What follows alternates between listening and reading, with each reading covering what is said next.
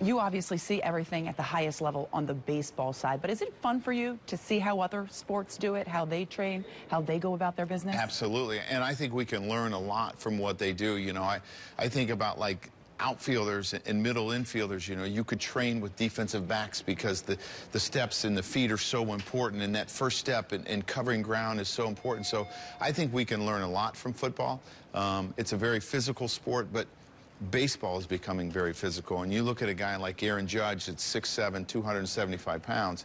You know, when Jason Garrett came to speak to us, did he try to steal him? I said, don't recruit him as a defensive end. You're not getting this guy. This is my guy. And I think you can learn a lot from them. And football players, I guess, could maybe learn a little bit from baseball players. If I remember back a bunch of years ago, you were actually helping Mark Sanchez? Well, we were trying to teach him how to slide, to change from sliding on his right leg to his left leg because he had a knee brace. And I tried to explain to him, that is not easy to change legs which you slide on. So what happened during the game? He went head first, which was probably the worst thing he could have done.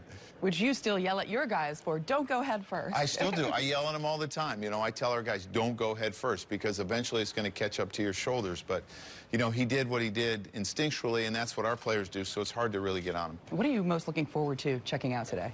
Just everything. You know, I'd love to see the practice facility and what's available to the players to make them better outside the football field, you know, the weight room and those sort of things.